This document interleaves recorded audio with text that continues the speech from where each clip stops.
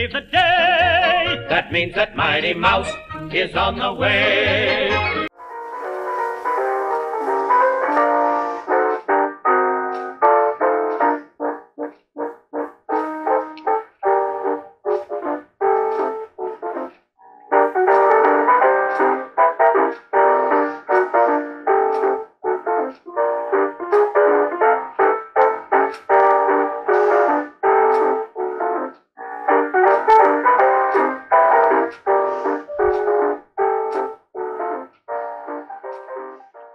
Hello radio enthusiasts, welcome to another video about early radio from the Roaring Twenties Antique Radio Museum.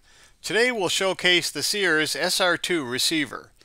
In 1924, Sears began selling the SR2 receiver. It was a one-tube regenerative receiver. This advertisement from Sears shows the SR2 with all the accessories needed to set it up and start enjoying it, listed at just $22.35, which was quite a bargain. As you can see, you could buy just the radio for considerably less.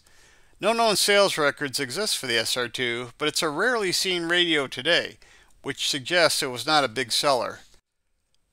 While Sears sold the radio under their name, it was actually built for Sears by the Crosley Radio Company of Cincinnati, Ohio. A look inside the radio shows the typical Crosley construction, tightly packed into what may be the smallest wood cabinet radio ever built in the 1920s. The Crosley Pup, which had a stamped steel cabinet, was slightly smaller. While originally designed for the WD-12 tube, considered by most a fairly mediocre tube, the SR2's performance can be substantially improved with a UV200 gas detector tube. In fact, using a high-emission UV200 tube will enable the SR2 to drive a speaker horn with decent volume, which is pretty amazing for a single-tube radio in the early 20s. For its small size and audio output, we've given the SR2 the nickname of Mighty Mouse. That's it for this video. There will be more to come as we continue to investigate the early history of the world's first mass medium, radio. Before we go, let's listen once more to the Mighty Mouse of radios, and I thank you for watching.